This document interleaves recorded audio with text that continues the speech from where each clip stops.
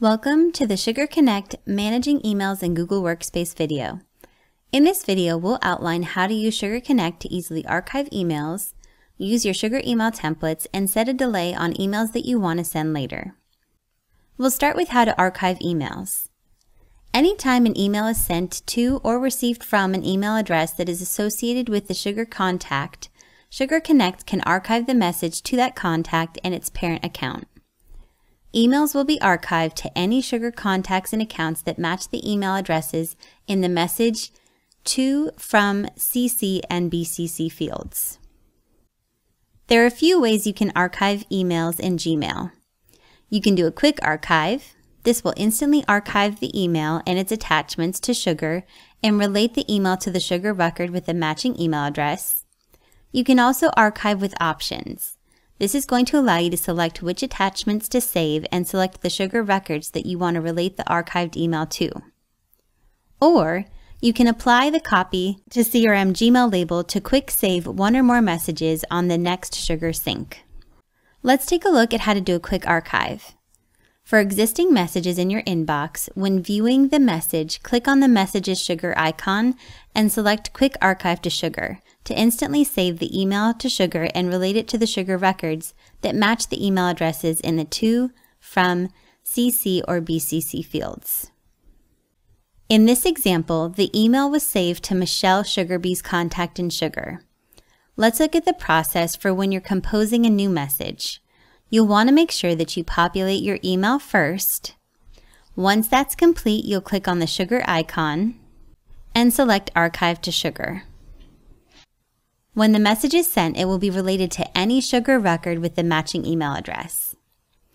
Now, one thing I want to note here, you can confirm that an outgoing message is ready to quick archive by looking at the Quick Archive to Sugar menu option. The text and icon will have changed to blue text with a checkbox enabled if it has been queued for quick archive. If before you send your message you decide you do not want to archive it, you can reverse the quick archive by clicking on the option again, and then sending your email. Now that we've seen the Quick Archive to Sugar in action, let's move on to archiving via the Archive with Options functionality. The Archive with Options feature will open the full archive window and let you manually select the Sugar records you want to relate to the email, as well as which attachments you'd like to save. And this functionality is available for both existing email messages in your inbox, as well as new messages that you're composing through Gmail. For existing messages, you'll want to open the email that you'd like to archive. Click on the Sugar icon and select Archive with Options. You'll then get a pop-up on your screen, and it's automatically going to show you any related records found in Sugar. So I can see that we have an account record for Cloud Clover Trust and a contact for Andrea. I can select which records I'd like to archive to by checking the boxes next to those records.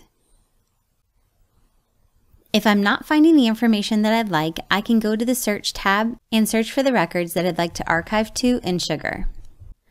Now, there are no attachments in this email, but one thing I want to note is if there are attachments linked to the email that you're archiving, they're automatically going to be checked to archive. So you'll want to be sure that you uncheck the boxes for any attachments that you do not want to archive to Sugar during this process. Alright, I'm able to see that this email is going to be archived to Cloud Clover Trust and my contact Andrea Sugar. I'm going to click Save. Upon saving the email messages, this content is going to be copied to an email type record, and any attachments are going to be saved within the Notes module in Sugar. So the new email and the new note record are going to be related to Andrea Sugar and Cloud Clover Trust in my Sugar instance. This option is also available when composing a new message. You just want to be sure that you've entered your recipients, subject, body, and any attachments to your email before clicking the Sugar icon and Archive with Options. You can also archive by using the Copy to CRM mailbox label. Let's take a look at how to utilize that option. When you installed SugarConnect, a custom label was created in your Gmail mailbox that you can apply to mail messages that you'd like to archive to Sugar. The nice thing about this option is that if you want to archive many emails at a time, you can do so by using the Copy to CRM label. You'll find it nested under the SugarConnect label on the left-hand side of your mailbox. To archive a number of emails at once, you'll select the messages and drag them to the Copy to CRM label. Once you've selected your emails to be archived and you've dragged and dropped them into the Copy to CRM label, those emails will automatically be archived to Sugar upon the next server sync so long as they have email addresses that match records within Sugar. Just keep in mind, if a matching email address is not found, those emails will not sync to Sugar.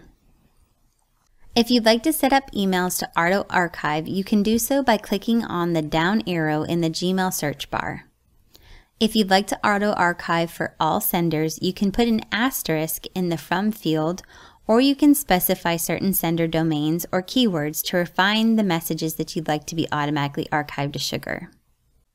Once you've entered your criteria, you're going to click on Create Filter. You'll then be taken to this screen.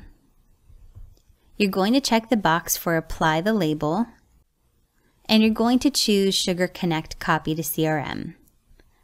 From there, you'll click Create Filter, and what this means is that once the filter is created for all incoming messages, they will automatically be put into the Copy to CRM folder and archived to Sugar if a matching email address is found. Alright, now that we've covered archiving, let's take a look at using Sugar email templates through SugarConnect.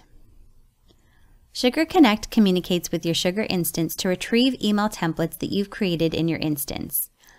If you choose to use a Sugar template through SugarConnect, any variables in that template are detected and filled in automatically. To access your email templates, you can compose a new message, reply to or forward an existing message. Then you'll click on the Sugar icon and select Insert Template. You'll see a list of templates that you're allowed to see based on your team membership, user type, and assigned roles in Sugar. From here, you can scroll through the different templates available to you or expand your action menu. And within that action menu, you can search email templates from your Sugar instance. Clicking Create Template is going to take you to the Email Templates module in Sugar, where you can create a brand new email. Or you can refresh. This is going to reload the list of email templates from your Sugar instance. We're going to select the Checking In template. Once I've clicked on it, it's going to load a preview of that template on the right-hand side, and the name of the leader contact that matches the recipient's email address in Sugar will appear above the preview. If you don't already have your message populated with an email address, you can put in the name of the leader contact that you'd like to include in the email. I'm going to go ahead and add Michelle. By populating Michelle's name here, once I insert this template into my email, it's going to populate her information accordingly. Now, if you need to make any changes to the template, when looking at the preview, there's an Edit Template button. Clicking that will take you directly into the template in Sugar, and there you can make and save any necessary changes. Just a heads up, if you're making changes to a template in Sugar, you'll want to use the Refresh option in the Email Templates menu. This will ensure that you're getting the most up-to-date information and any changes that have been made to the template. This looks good, so I'm going to click Insert. Once I've inserted my template, I'm able to continue editing if needed. When everything looks good, I can go ahead and send the email.